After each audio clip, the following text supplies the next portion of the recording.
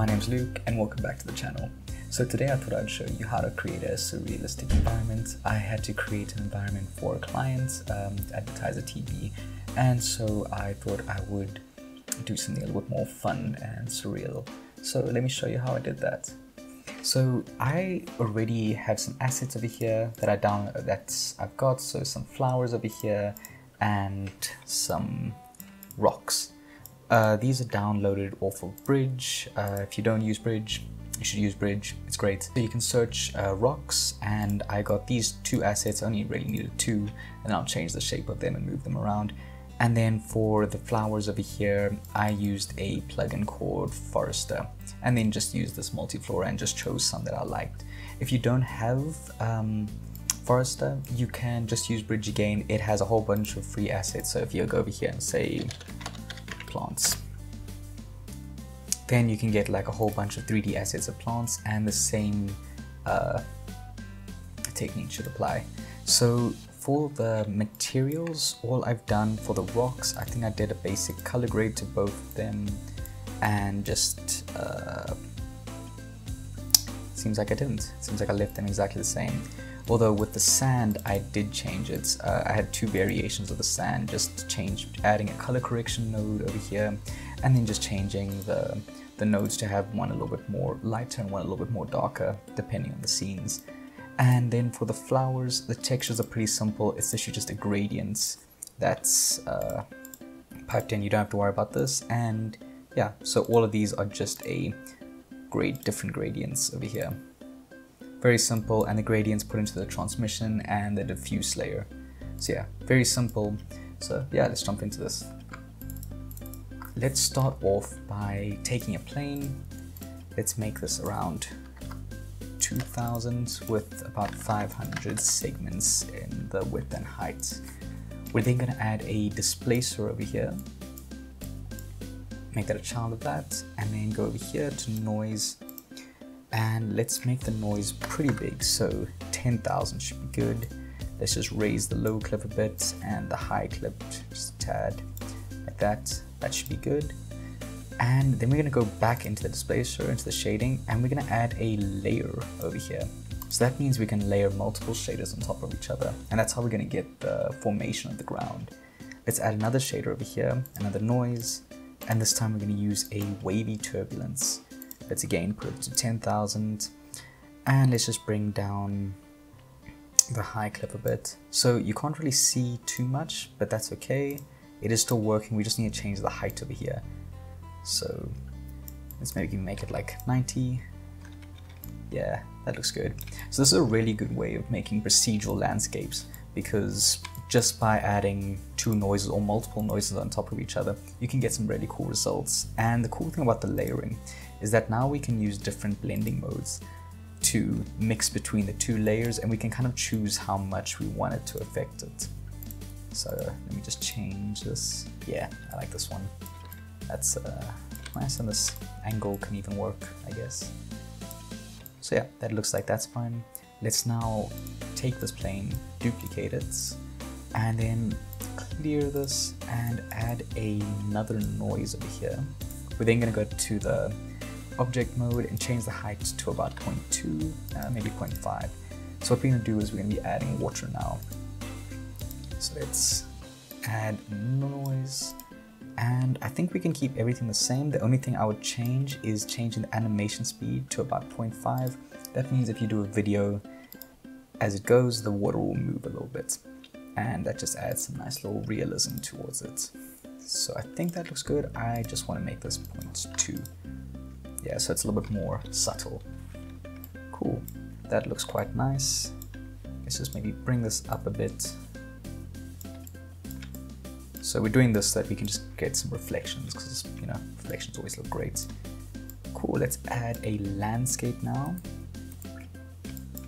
Let's move this over here, make it decently sized, and then raise it up.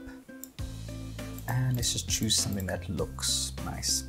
That looks quite nice, but that's a little bit too detailed. So over here with this rough and fine furrows, if we change them to about 30, we can get rid of some of the details. So the reason I don't really want too many details is because it's just going to be in the background, so it's really not that important. Let's take another one, clone it, let's see, that looks quite nice. And let's move that a little bit further back, like that. That seems quite nice. That's a pretty decent composition over here. Let's go into view settings and then just change this up a bit just so we can see what we're working with. Cool, let's get Octane running. Let's change it to path tracing mode and let's add a Octane daylight. For the sky color, we're going to change it to white. And then for the sun color, I think I used this gradient over here. So let's grab this gradient. Let's just take this color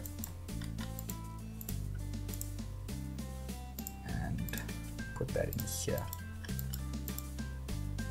Yeah, cool. Let's go over here, let's just rotate the sun a bit just so we can see what we're working with. And then let's rotate it to a point that looks nice. Something like that looks quite nice. I dig that. I see over here on this landscape these weird like bumps over there. I think if we change the phone angle, could we get rid of that? No, we cannot. Let's just add some more segments, maybe make that 200, and then that cleans that off. That was quite nice. Cool. For the water, you can use a specular material if you want that. I just wanted it to be perfectly reflective, so I just used a metallic layer just because that's perfectly reflective, and I thought that looked quite nice. Let's just add a camera over here just so that we can have that framing up. Cool. Let's now go over here into Objects, Octane Scatter, and let's take one of our flowers. Let's start with this grass patch. Set the surface distribution to surface, and then set our original plane to that surface. Cool. Let's add a lot more of these. Maybe like that looks good. Let's go into here and then just change the size a bit, just make it a little bit smaller. Cool, just make that a little bit smaller. And then now in the Octane Scatter, we're going to go down to Scale and we're going to add a noise. So make this a little bit bigger, maybe like 500. And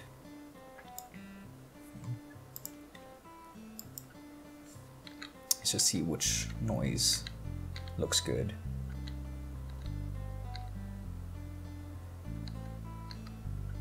That looks quite nice. Cool.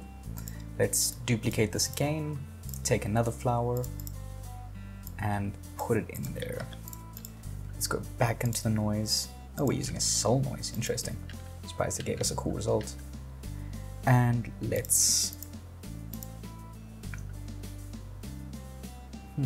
why is it not...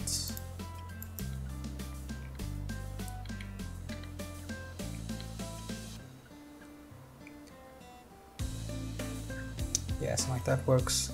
Let's just change the seed around a bit, see if we can get something we like. That's actually quite nice with the difference in tones. Let's add a little bit more of these, like that, and then maybe a little more of these. Cool.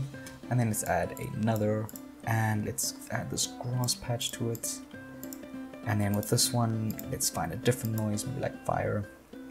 Let's just solo it so that we can see what we're working with. Does that look nice with this? That's quite nice with the mix of them. I think I just want them to be a little bit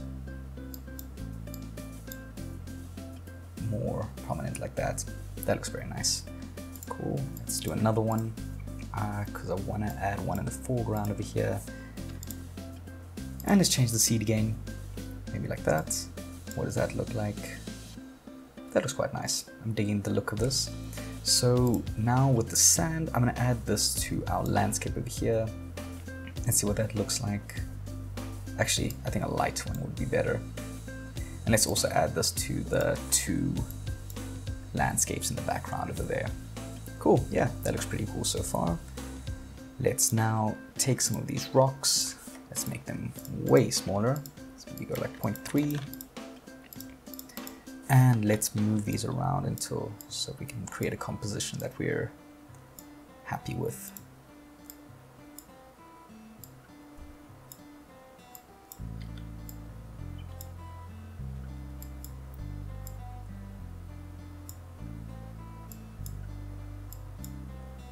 something like that. That looks quite nice. So all of this is just, you know, you have creative control. You can move the stuff around however you like, but this is how I liked it. Let's make this like 0.2, a little bit bigger. Let's take this one, put it further back here, and then just rotate it so we get some variations over here. Yeah, I think that looks quite nice so far. Let's add now let's add a plane over here. We're gonna rotate that 90 degrees, put this further back in between the background and our other landscapes over there. And then we're gonna create a new shader, so Octane material. Let's add that over there, go into the specular, and then let's go over here with a gradient.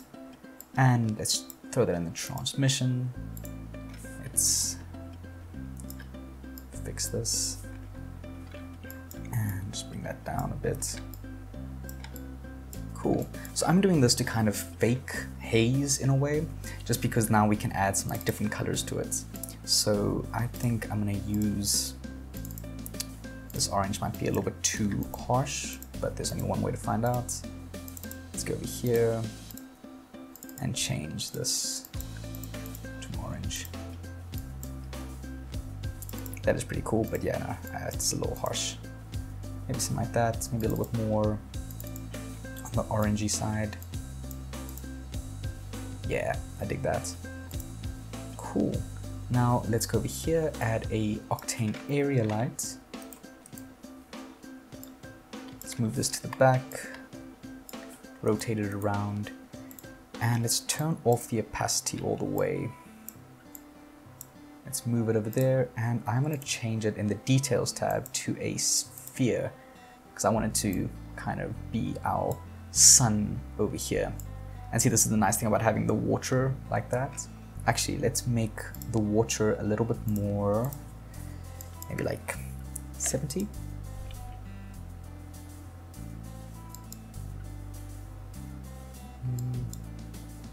Yeah, it's quite nice. Cool. And then in the light, if we bring this way down, we now get this kind of fade to the light, which is really nice. Okay. Another thing that I added for some detail is I took this plane, moved it even further back, made it a lot bigger. Let's go over here, create shader, Octane material, add it onto our plane over there. And then what I did was I got a star texture. Where would I? Ah, there we go. And let's throw that into the opacity over here and into the emission channel. So let's use a texture emission and then texture, so that now we just get the little stars shining through. Let's see how that looks. Let's turn on surface brightness, and then now we have a whole bunch of kind of like stars in the night sky. Obviously you don't have to do this, I just thought it looked pretty cool, just added some more to it. Cool, let's go into the camera now. Let's go into our camera imager, and let's find a cool looking LUT. I think I used this light when I was creating it. Let's go into the post-processing and add a lot of bloom. Something like that should be good. And then let's raise the cutoff so that we're only getting it in the sun over here. And that looks quite nice. Let's go over here into the camera imager and then drop down this hot pixels to get rid of those. Yeah, that looks quite nice. I think actually I could add some more roughness to this. So let me clear that and then just add some roughness, because it's really only in the background that you're seeing these things, so it's not really too important. Yeah, and I think, oh, one more thing to add. Let's add another Octane scatter, and let's add in our flower. So now we have actual flowers that are going to be blooming around the place, but we don't need as many. Maybe like that should be maybe like 100. Let's go with 500. And now we have some flowers all over the place. Let's just change the seed up so we get something that we like.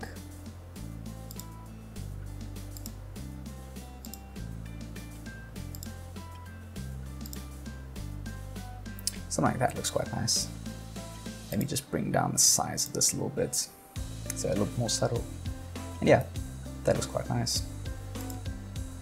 Let's just do a little bit of color grading over here just to get something that looks quite nice. Let's make this a little bit darker.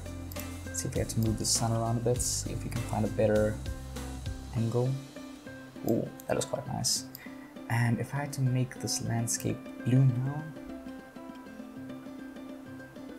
I actually quite like that because now we have the difference in colors over here. That looks really nice. I dig that a lot. Yeah, that looks quite nice. Let's just see if there's anything else we can do. We can bump up the saturation a tad, add a little bit of a vignette just to focus in. And I think we have a pretty cool render. So in the beginning, you'll see that I showed two different stills of like landscapes that I created.